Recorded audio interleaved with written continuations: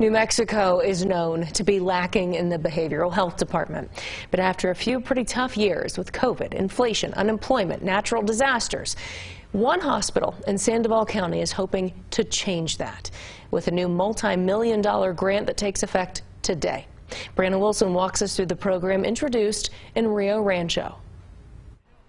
UNM's Sandoval Regional Medical Center received $1.5 million from Congress to jumpstart a new substance abuse and mental health program. The grant studies the effects of using peer support through telehealth in rural communities. Not just Sandoval County, but other counties throughout the state. That individuals will be more apt to be able to jump onto a computer or a cell phone for a visit with a peer or a medication treatment provider than they would having to travel in for services. So people who have experienced substance use matters themselves and recovered can now go through state training to become a coach for others. The goal is to hopefully reduce patients' use of the emergency department, freeing up much-needed hospital beds, and to provide motivational interviewing and other types of strategies to help keep people on a pathway towards recovery.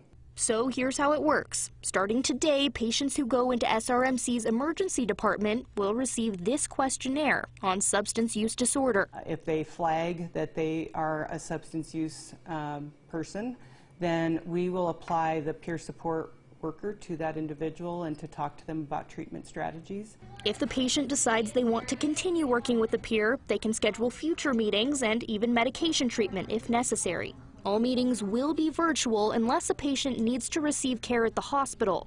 Hospital leaders also say the grant will only fund this program for 1 year. At the end of the 12 months, what we really want to demonstrate is that this model works. Excited to see what's going to happen moving forward and looking forward to being able to make a difference in patients' lives. In Rio Rancho, Brianna Wilson, KOB4.